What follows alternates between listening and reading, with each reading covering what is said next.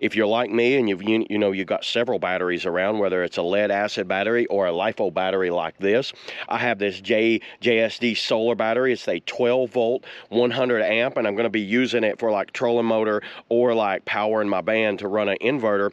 And one thing I found out real quickly that you need a charger that's made for this type of battery. Do not use a lead acid type charger. So I just got this one in and I'm getting ready to show y'all how this thing will charge up. Let's just go over the box here real quick.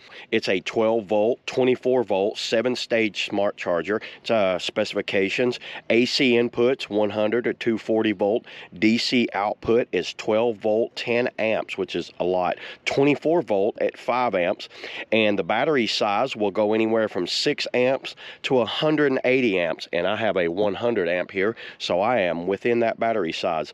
It has a MCU control. It's got a temp detection, a repair mode, and a full protection. And this works on batteries AGM, lead acid, and Lifepo4 batteries. Once I plug this thing in, you'll see how it lights up there, and it's pretty self-explanatory.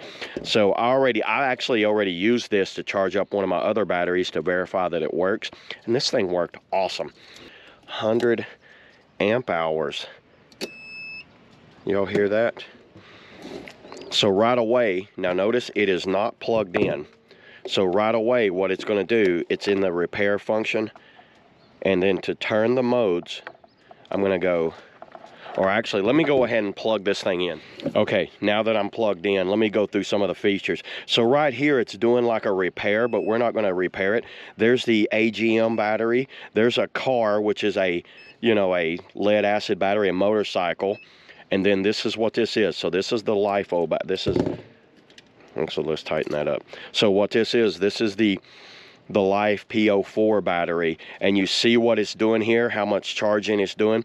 This battery is at 20% charging, and it's going up. It gives me a temperature gauge. It looks like I'm at 13.1 volts as far as like, and you can see how it's like going through the cycles here. I don't know if you can hear it in the camera. This has a fan. I hear it blowing. Keeps it cool. Car batteries, which is the gel, lead acid, wet, which is wet, deep cycle, things like that. Motorcycle batteries, the Lifepo4 batteries, and the repair. So what is the repair? So the repair is 16 hours, and advanced battery recovery mode for repairing, storing old idle batteries. Not all batteries can be recovered. So if it's an old battery, it's been sitting for a while, run this repair cycle on it, see what happens.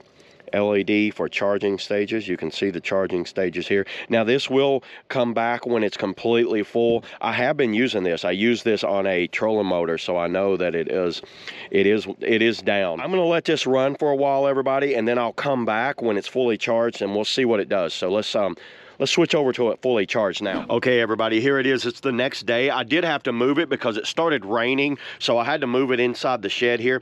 But here's what it does. When it quits, when it gets fully charged, it just goes to off. You can see I'm still on the Lifepo charger there, and it's just blinking off, which gives it a full. So let me take it off completely, and let's see what it does.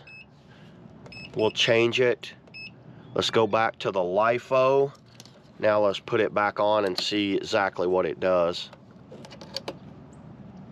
Yeah, it just stays on off, which means that it's fully charged. Now let me grab the multimeter and see exactly what the power is in this, which technically a fully charged Lifepo battery should be between 13.6 volts and 14. So let's take these off, and then let's try it. Got the multimeter here, put it on DC, put one there. We are 13.99. It fully charged this thing up. So when I first put it on there, it did take a while, by the way. And I think the reason it does that, these Lifepo batteries need to have a slow charge to them. So I don't know how long it took. I basically set it out here, and then I went and did some other things and went to bed. So I really don't know how long it took. And now it's off. There it is, everybody. That's all I got today on the, the 12 and 24 volt smart charger, 10 amp and 5 amp. See y'all in the next video.